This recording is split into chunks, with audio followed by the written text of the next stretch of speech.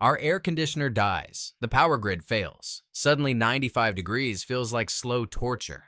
But medieval people, they laughed at heat waves without a single watt of electricity. These aren't quaint historical footnotes or primitive guesswork. They're battle-tested cooling systems that kept people alive through centuries of scorching summers. Systems so effective that modern engineers are scrambling to rediscover what peasants took for granted. As blackouts become the new normal and energy bills crush household budgets, these forgotten medieval cooling hacks aren't just interesting. They're becoming essential survival knowledge that your smart thermostat can't replace.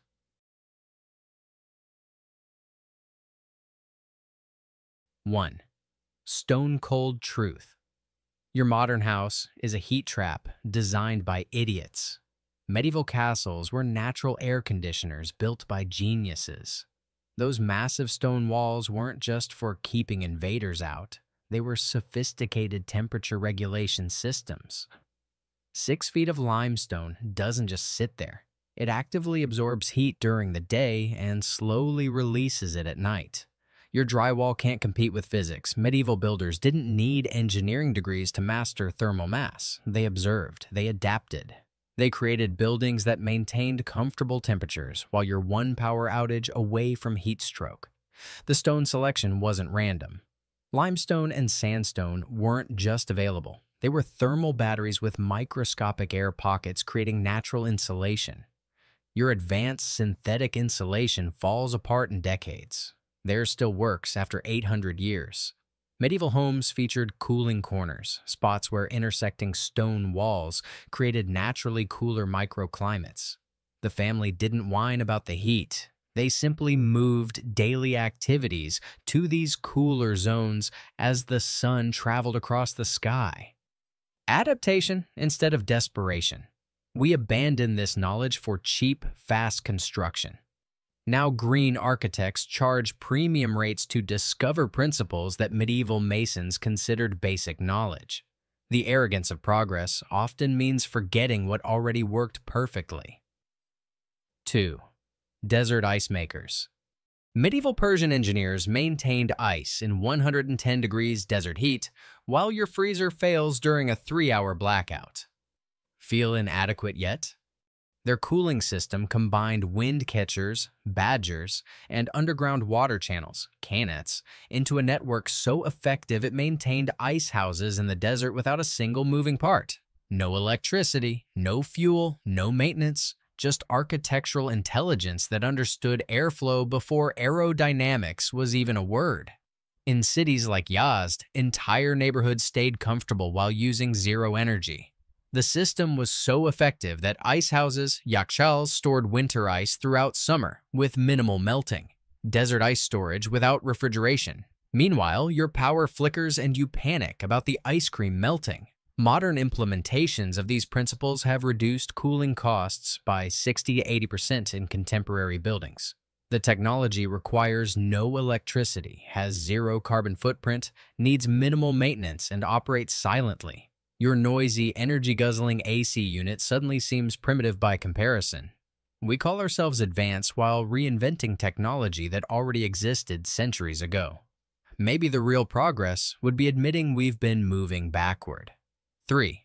The ceramic cooling revolution. Your refrigerator needs electricity, freon, and regular maintenance.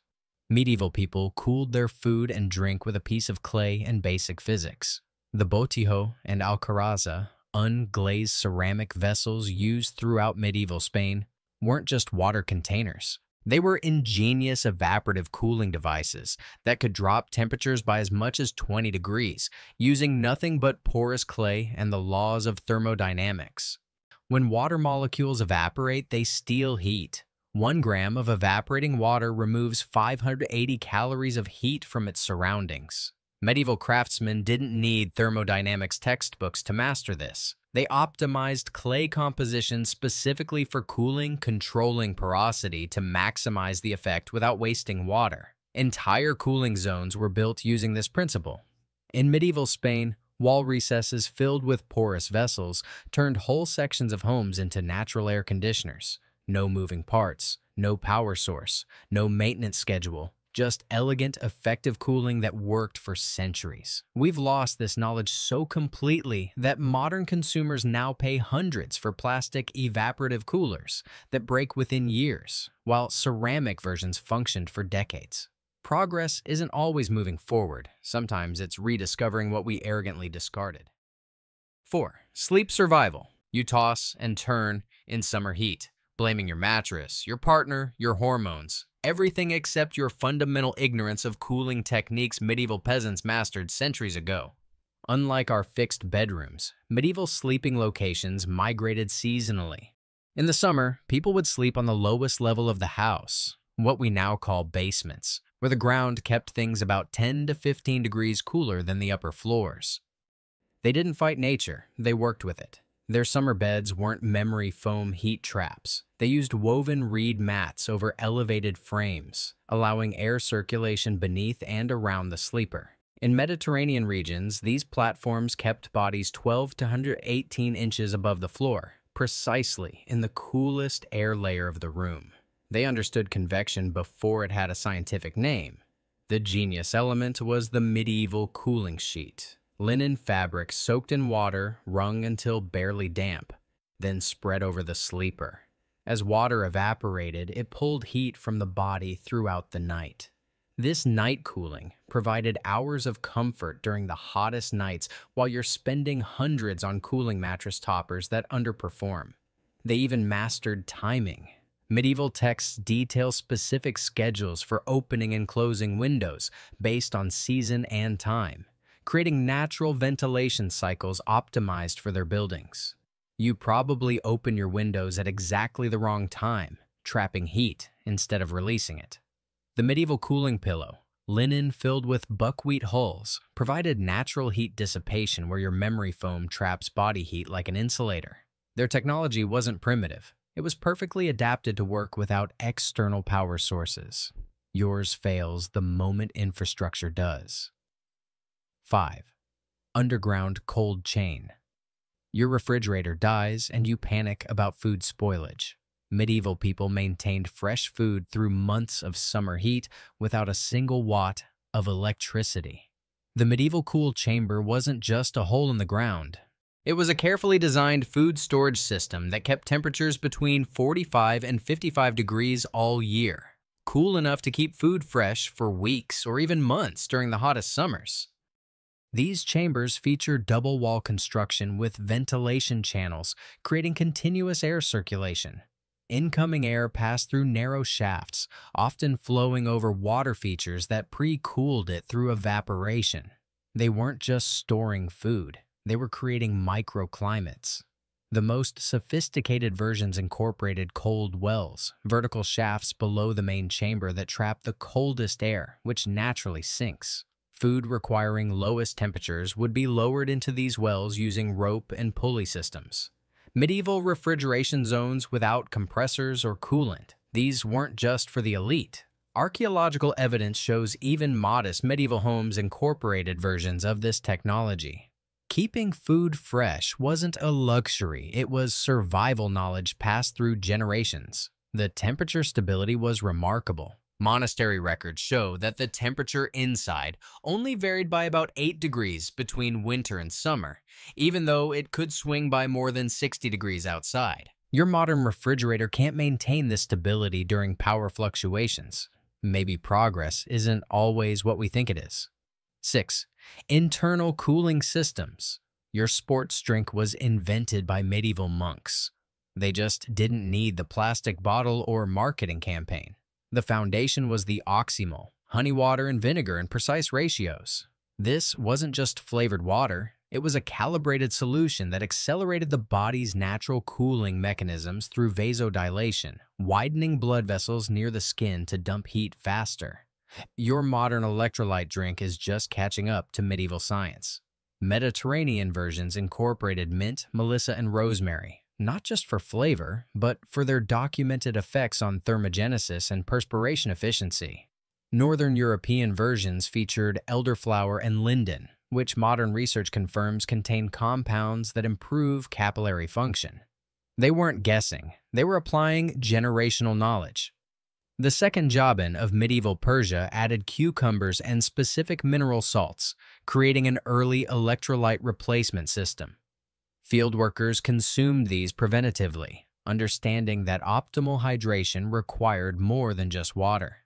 They had heat stroke prevention down to a science, while modern construction workers still drop from heat exhaustion. These weren't just drinks, they were cooling systems in liquid form. Medieval hospitals prescribed specific quantities and timings during heat waves, with different formulas for different professions based on exposure levels. Their primitive medicine understood personalized hydration centuries before it became a wellness trend. Modern studies confirm traditional second Javan preparations lower core body temperature more effectively than cold water alone, exactly as medieval texts claimed centuries before thermometers existed. Maybe we should spend less time inventing new solutions and more time remembering what already worked. 7. Personal climate control. Medieval cooling garments. Your moisture-wicking athletic shirt costs $50 and falls apart in a year. Medieval cooling garments lasted decades and outperformed your technical fabrics without a single synthetic fiber. Medieval summer clothing wasn't just lighter winter garments, it was a sophisticated multi-layer cooling system creating personal microclimate management. The outer garments featured specific pleating patterns that created bellows effects, pumping air across the body with each movement. They engineered airflow into the fabric itself.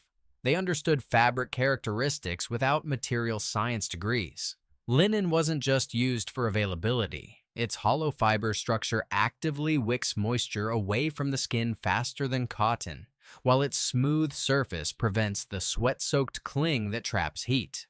Your polyester blend can't compete with their flax. The genius was their layering physics.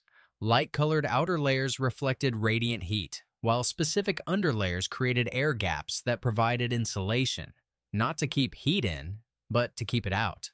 This is the same principle used in modern desert clothing, but was understood centuries earlier. They mastered heat management while you're still figuring out what to wear when it's hot. Strategic openings in summer garments weren't decorative. They positioned airflow across the body's high-moisture areas, neck, underarms, back, specifically to accelerate evaporative cooling where it's most effective. Their clothing wasn't just covering. It was an active cooling system. Even their dyes were functional. Medieval woad-dyed linens block nearly 85% of UV radiation, comparable to SPF 15 sunscreen. They were protecting themselves from skin damage centuries before we discovered UV radiation. Your ancestors weren't primitive. They were practical geniuses whose knowledge we've arrogantly discarded. Medieval green cooling. Your sustainable green roof is medieval technology with a marketing department. They mastered botanical cooling when your ancestors were still figuring out basic shelter. Medieval Mediterranean courtyards weren't decorative garden spaces. They were sophisticated cooling engines powered by strategic plant placement. Climbing vines on south-facing walls weren't just for looks. They acted as living shade and could lower surface temperatures by as much as 30 degrees. Your modern sunscreen film can't compete with nature's engineering. The plant selection wasn't random gardening. Each species was chosen for a specific evapotranspiration rate is, how much water they release through their leaves. A mature grapevine can transpire up to 5 gallons of water daily, creating its own microclimate through evaporative cooling. They weren't just growing food, they were growing air conditioners. Monastery gardens featured strategic cooling corridors, pathways where air naturally channeled between buildings, enhanced by specific tree placement that accelerated airflow while simultaneously cooling it through leaf evaporation. They engineered wind patterns centuries before computational fluid dynamics existed. The most sophisticated systems used deciduous vines and trees that provided maximum shade during summer but allowed crucial solar gain during winter months. This wasn't accidental. Medieval agricultural texts specifically note which species drop leaves earliest and which retain them longest. They were programming seasonal cooling responses while you struggle with your programmable thermostat. Even fruit selection served cooling purposes. Varieties with high water content were trained against south-facing walls, creating living cooling panels that absorbed solar radiation while converting it to food rather than interior heat. Your passive solar design concepts are just rediscovering what they already knew. We ripped out these living cooling systems for clean visual lines and easy maintenance, then spent billions developing mechanical replacements that consume energy instead of producing food. Maybe progress sometimes means remembering what we foolishly abandoned. Medieval chronological climate control. You fight against nature's heating and cooling cycles. Medieval people synchronized with them and barely broke a sweat. Medieval daily schedules weren't arbitrary, they were sophisticated chronological cooling strategies aligned with natural temperature fluctuations. Dawn work shifts weren't about religious devotion. They capitalized on the coolest working hours while you're still hitting snooze through the most comfortable part of summer days. The medieval biphasic day wasn't laziness, it was climate intelligence. Work halted during peak heat hours, not from lack of discipline, but from practical understanding of human productivity curves under thermal stress. Their workday wrapped around the heat while yours marches straight through it. Productivity plummeting while air conditioning strains to compensate. Cooking schedules followed strict thermal logic. Baking and hearthwork happened during pre-dawn hours, allowing food preparation to finish before heat built up. Communal ovens operated on precise schedules, one firing serving multiple families, minimizing heat introduction into living spaces. Your dinner prep turns your modern kitchen into a sauna exactly when outdoor temperatures peak. Even sleeping patterns were heat optimized. The medieval first and second sleep wasn't primitive insomnia. It was a cooling strategy. People slept during early evening, woke during the midnight cooling hours for social activity, then returned to sleep until dawn. This biphasic pattern maximized rest during the coolest hours while you toss in sweat-soaked sheets through the night. Market days and community gatherings weren't randomly scheduled. They rotated based on seasonal patterns, moving earlier in summer and later in winter. Public activities shifted locations seasonally, moving to riverside venues or shaded town squares during summer months. They restructured entire social calendars around thermal comfort while you schedule outdoor weddings in July and act surprised when guests suffer. Medieval seasonal migration within homes was systematic. Living spaces rotated through the building as seasons changed. Upper floors in winter for heat capture, lower floors in summer for cooling. Furniture itself relocated seasonally. They didn't fight thermal reality. They adapted to it while you maintained the same living patterns year-round, burning energy to force comfort instead of changing habits. The most sophisticated time-based cooling came from predictive weather knowledge. Barometric indicators like pine cones, seaweed, and joint pain weren't superstition. They were early warning systems, allowing preventative cooling measures before heat waves arrived. They prepared for thermal challenges while you're still surprised by the weather forecast. Your ancestors weren't just surviving heat, they were outsmarting it through chronological discipline that required no technology beyond a sundial. Maybe real climate control isn't about dominating nature with machinery, but aligning with its rhythms through something we've nearly lost: adaptability. The next time your power fails during a heat wave and panic sets in, remember this. For centuries, people stayed cool without a single electron of electricity. They didn't survive by accident or luck. They mastered heat management through observation, adaptation, and practical ingenuity. The real question isn't whether medieval cooling techniques still work. They do, often better than our modern alternatives. The question is whether we're humble enough to learn from the past instead of arrogantly assuming newer always means better. Your ancestors weren't primitive versions of you. In many ways, they were more resilient, more resourceful, and more in tune with natural systems than we can imagine. Maybe true progress isn't inventing new dependencies. It's remembering how to live without them. When the grid fails and temperatures rise, who will really survive better? The medieval peasant with practical cooling knowledge, or the modern consumer who can't function without a working outlet?